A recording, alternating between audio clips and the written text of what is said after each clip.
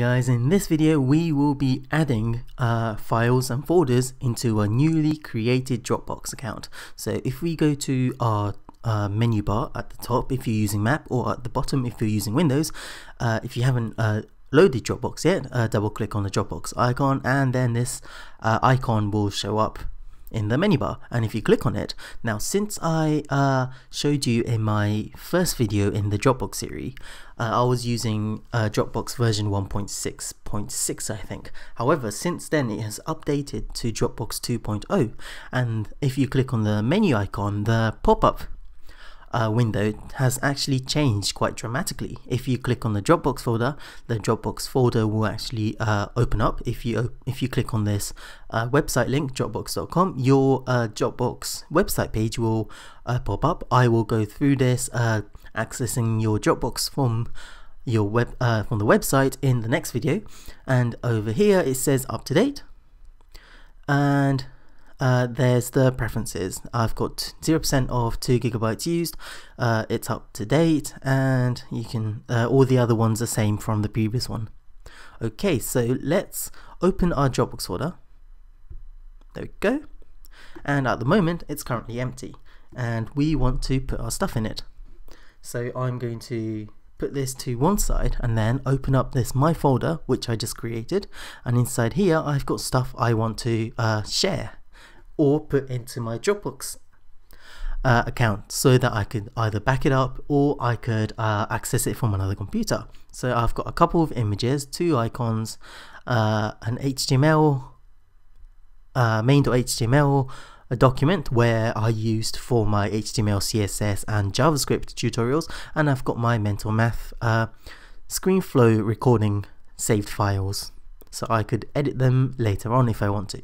Now, one way of doing it is dragging and dropping.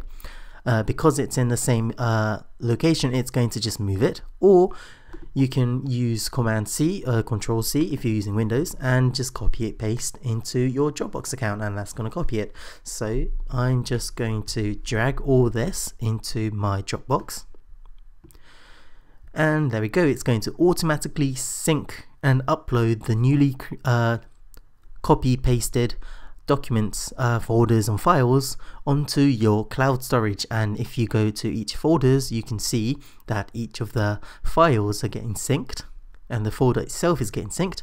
And if you go to the icon at the top over here, I think I'll zoom in, you'll see this blue circle going round and round saying that it's currently syncing. So I'll come back when it's synced because it's actually taking quite a bit of time. Okay, so after like a minute of waiting, I decided to check the size of my folder, and surprise surprise, it was actually over 1 GB. It was 1.17 GB. And if I go to my Dropbox icon and then go down a bit, you can see over here that it says updating 13 files and 4 hours left. There's no way I'm going to wait for 4 hours, so I think I'll just delete all that except for one. Delete that and let that sync. Let's check how long that's going to take. It says 25 minutes. Oh, that's ages. Okay, screw that as well. I am going to delete this, and after I've deleted it, if I go over here, it says everything is up to date because I've deleted all the files that haven't been synced. Now I want to create a folder, so I could just create a new folder and it's automatically going to get synced. Now every time I change the name of this folder or even a file, let's change this to, I don't know, my folder.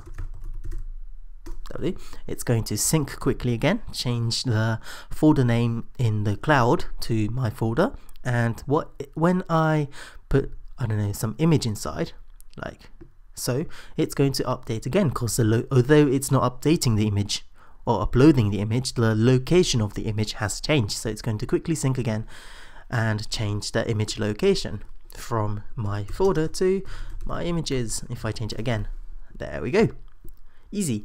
In the next video, I think that'll do. Yeah, it's 4 minutes, it's fine. In the next video, I will be going on to my Dropbox website to access, modify, delete, rename, update, and do all the other stuff with your Dropbox website. So look forward to that.